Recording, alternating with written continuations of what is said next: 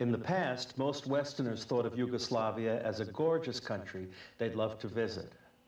But starting in 1991, this nation, unified since 1918, was torn apart by ferocious wars of secession. This film was shot in Bosnia-Herzegovina in 1992. During the previous 5 months, Islamist fundamentalists had started a secessionist rebellion. They were supported by the US and German governments, which coveted the economically strategic Balkans. Secession was opposed by loyalist Yugoslavs from all ethnic groups. Powerful Western interests wanted to intervene, but they couldn't just start bombing. They needed favorable public opinion. They needed the work of the mass media. The media claimed the loyalist Serbs were motivated by hatred of Muslims. In fact, the Serbs weren't motivated by hatred at all. They wanted to hold Yugoslavia together, and they didn't want to be ruled by an Islamic fundamentalist faction.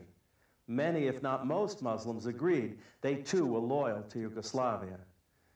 The Western media labeled the loyalist Serbs the new Nazis. The media called the loyalist Muslims rebels. But the media called the Islamic fundamentalists moderate Democrats. ITN, the British news station, was the first to mass distribute images to support demonization of the Serbs and the loyalist Muslims. Those images came from film that ITN shot in 2 locations, at a detention center for POWs and a refugee center in Bosnia-Herzegovina. By chance, a crew from Serbian television, RTS, was filming at the same locations that day. We filmed the same things they filmed, and sometimes we filmed them too. The Serbian producers of this film were part of that RTS film crew. The US production work was done by the website, emperorsclothes.com. We will show you what ITN left out and how ITN doctored raw images to produce the pictures that fooled the world.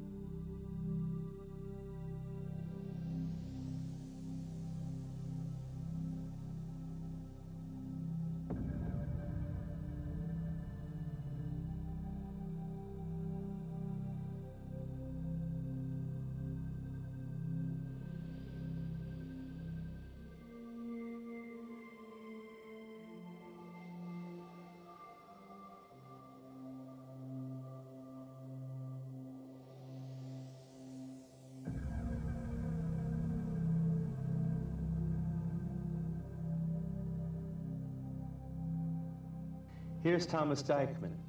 He was the German journalist who first raised suspicions about these famous ITN pictures. He's saying, look at some newspapers, most of the Western media. Not only is there no real difference in opinion on foreign policy matters, but even the same phrases are repeated. You see the same pictures with the same captions again and again. The ITN pictures bothered Deichmann. Looking at them, one night his wife noticed something. ITN claimed the Bosnian Muslims were imprisoned behind barbed wire. Why, she wondered, was the wire attached on their side of the fence? They could pull out the nails. Deichmann smelled a rat. He suspected the photos had been fabricated. He suspected special camera angles, tricky editing. He wanted to go to Trnopolje to see for himself. And there he saw the concentration camp that never existed. Examining things on location, Deichmann saw what had been done. The reporters, Penny Marshall and the others and her crew, were in a barbed wire enclosed space near a transformer station and barn. From there, they took pictures of refugees who were walking around quite freely outside the fence. During his visit, Dijkman made a drawing of the buildings and people as they had appeared on the day the ITN crew filmed at Trnopolje. There was a barn and a transformer station, a refugee center building,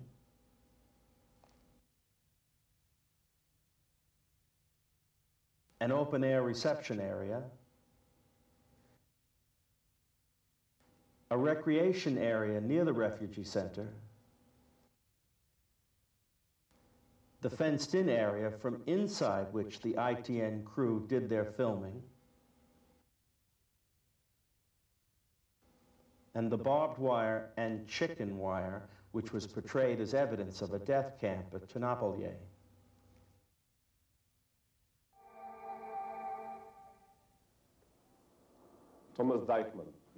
What Thomas Dijkman realized was the Western world had been deceived by pictures fashioned using camera angles and editing. He published his conclusions in the newspaper Novo.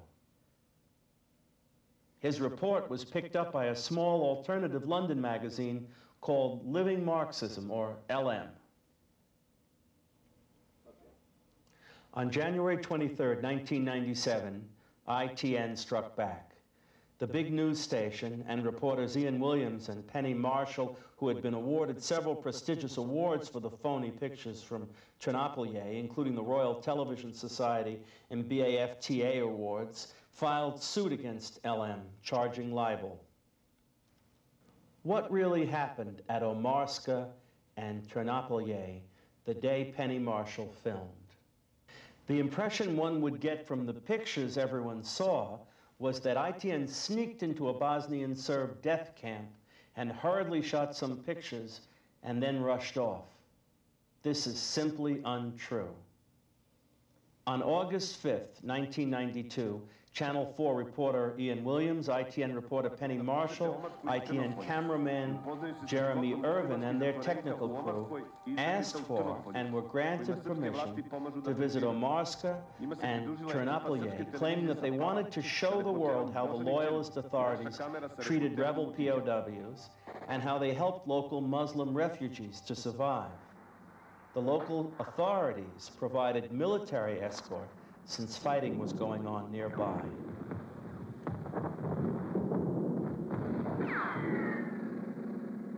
So these two crews, the ITN crew and ours, visited two locations that day. The first stop was Omarska.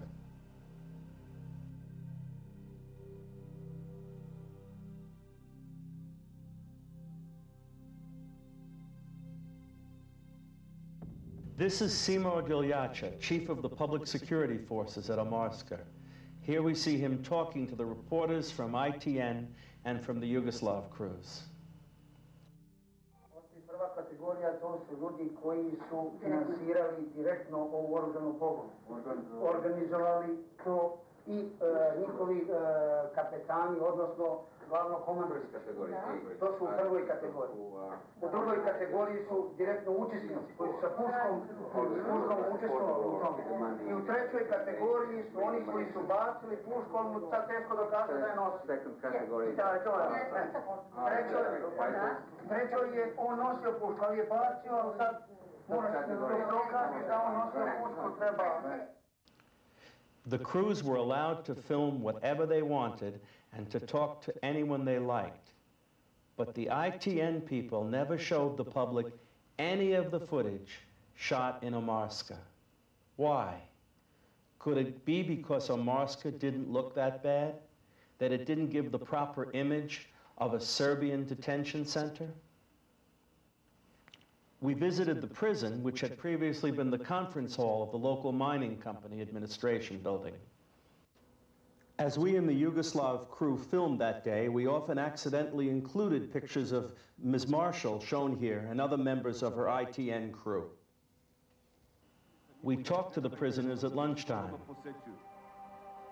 We talked to their wives and children, who visited them freely.